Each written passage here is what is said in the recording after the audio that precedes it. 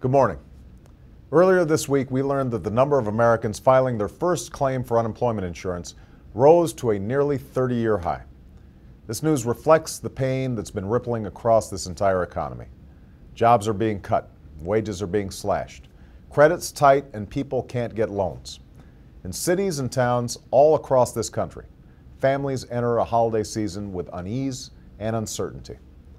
To end this economic crisis, we must end the mortgage crisis, where it began.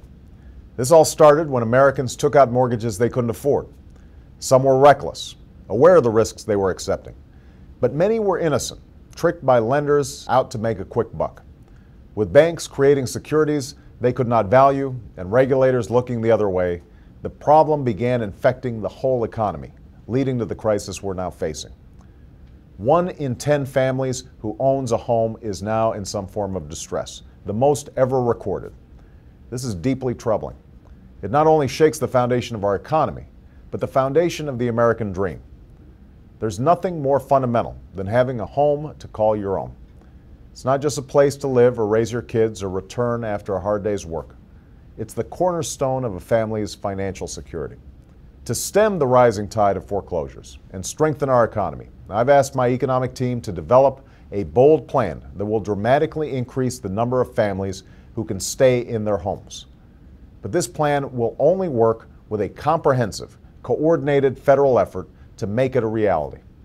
We need every part of our government working together, from the Treasury Department to the Federal Deposit Insurance Corporation, the agency that protects the money you've put in the bank. And few will be more essential to this effort than the Department of Housing and Urban Development.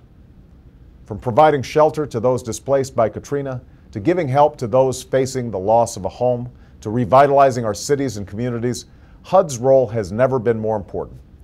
Since its founding, HUD has been dedicated to tearing down barriers in access to affordable housing in an effort to make America more equal and more just. Too often, these efforts have had mixed results. And that's why we can't keep doing things the old Washington way. We can't keep throwing money at the problem, hoping for a different result. We need to approach the old challenge of affordable housing with new energy, new ideas, and a new, efficient style of leadership. We need to understand that the old ways of looking at our cities just won't do. And that means promoting cities as the backbone of regional growth by not only solving the problems in our cities, but seizing the opportunities in our growing suburbs, exurbs, and metropolitan areas. No one knows this better than the outstanding public servant I am announcing today as our next Secretary of Housing and Urban Development, Shaun Donovan. As Commissioner of Housing Preservation and Development in New York City, Shaun has led the effort to create the largest housing plan in the nation, helping hundreds of thousands of our citizens buy or rent their homes. Prior to joining Mayor Bloomberg's administration, Shaun worked both in business, where he was responsible for affordable housing investments, and at one of our nation's top universities, where he researched and wrote about housing issues. This appointment represents something of a homecoming for Shaun, who worked at HUD in the Clinton administration, leading an effort to help make housing affordable for nearly 2 million Americans. Trained as an architect, Shaun understands housing down to how homes are designed, built, and wired. With experience that stretches from the public sector to the private sector to academia, Shaun will bring to this important post fresh thinking, unencumbered by old ideology and outdated ideas. He understands that we need to move past the stale arguments that say low-income Americans shouldn't even try to own a home, or that our mortgage crisis is due solely to a few greedy lenders.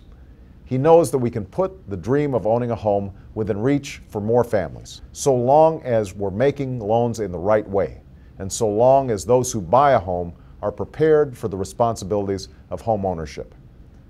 In the end, expanding access to affordable housing isn't just about caring for the least fortunate among us and strengthening our middle class.